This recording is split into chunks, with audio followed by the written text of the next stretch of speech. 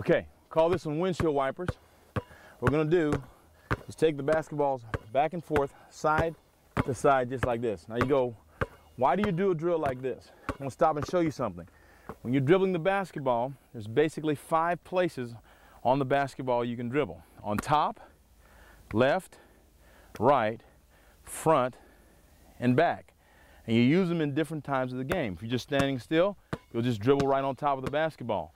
If you're running and you want to pull it back, now you're controlling the basketball from the front. If you're running down the court, perhaps, in a fast break, or if you're trying to break a press and you want to dribble the basketball from behind your leg, you have to control it from the back.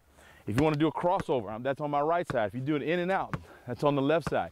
So you got to be able to control the basketball on the top, left, right, front, and back. And these next couple of drills that we're about to do will demonstrate how to work on that. So this one, windshield wiper, you're dribbling left and right. The next one we're going to do is push and pull. You're going to dribble forward and back. Okay?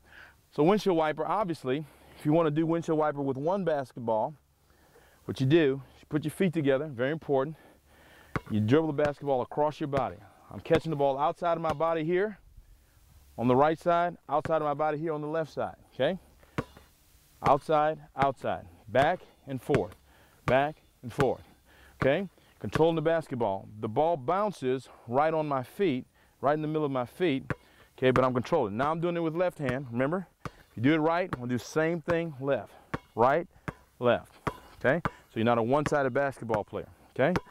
Now, with these things, you can do them when you're doing windshield wipers and even push and pull. You can do them several different ways to challenge yourself. The way I was doing it there was pretty normal. Okay? Made a little mistake. But you can also just dribble the ball real hard and real high, like this. Just real hard and real high. That's a challenge because sometimes you'll lose it. Okay?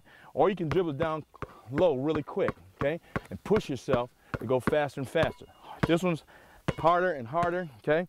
That one's faster and faster. If I do it right, same thing left. Faster and faster. Left hand going back and forth. All right? Left hand high, harder and harder, controlling the basketball. Ball by, whoa. Make a mistake, you know what to do. All right? Right in the middle. Try it again. Harder and harder. Okay? Now, that's one hand. It becomes more difficult, obviously, when you do it with 2 hands. Okay? Up high, 2 hands, back and forth. Okay?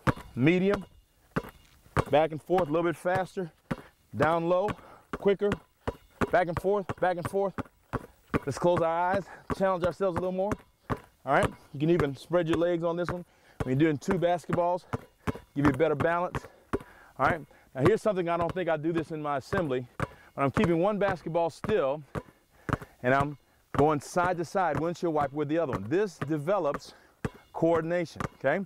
Doing 2 different things with the basketball. Left one stays still, right one goes side to side. Switch. Right one stays still, left one goes side to side. Remember, anything you do with your right hand, you'll do the same thing with your left. Start off slow, faster. Start off slow, faster. Next.